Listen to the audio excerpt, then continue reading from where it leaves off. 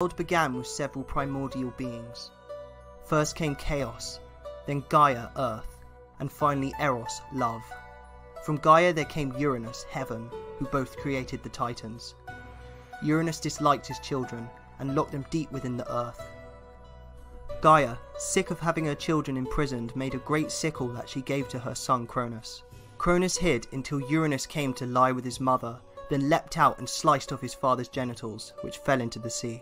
Cronus proceeded to release his fellow Titans from prison, and so the Age of the Titans began. Cronus married the Titan Rhea, who gave birth to most of the major gods. Cronus, scared by a prophecy that his children would take his power, imprisoned them as soon as they were born, swallowing them whole. Rhea pleaded to Gaia for help, who, taking pity, hid Zeus after he was born on Mount Ida in Crete. When Cronus came to eat his son, Rhea fed him a stone instead, tricking the Titan.